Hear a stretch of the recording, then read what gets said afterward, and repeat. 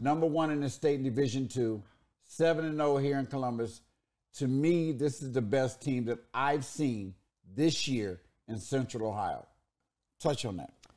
Again, I love Bishop Reedy. Like I said, Basuti's been around the block. This has probably been one of his best stops with the collective kids that he's put together for this team.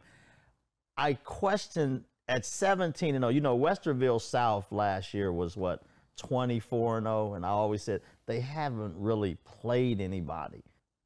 Who have they played that's a top-notch team?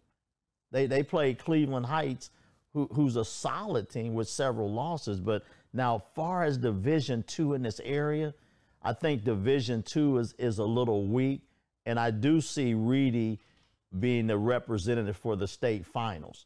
But I question that 17-0